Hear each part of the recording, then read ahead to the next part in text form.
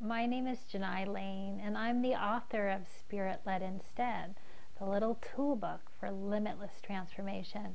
I want to tell you about a practice I do at the end of every year. And I assign this to my clients and students, and I think you're really going to enjoy this practice. So often in life, towards the end of the year, we feel very incomplete. You know, there's so many things that we wanted to accomplish that maybe we didn't, and we have our focus there. And this tool is really to shift our focus, to become really aware of the gifts, the blessings, and all the accomplishments of 2013.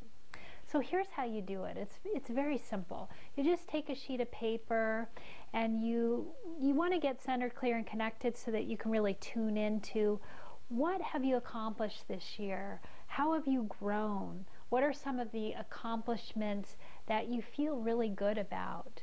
Maybe if you dig a little deeper, there'll be things there that you're not consciously aware of.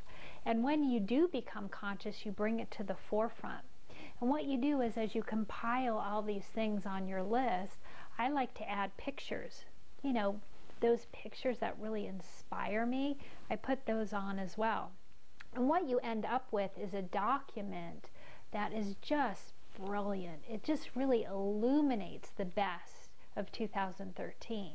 And you feel good, you feel full. And this is what you want to take into the new year. Thank you for listening, and have a very happy holiday. Many blessings. To be Spirit-led.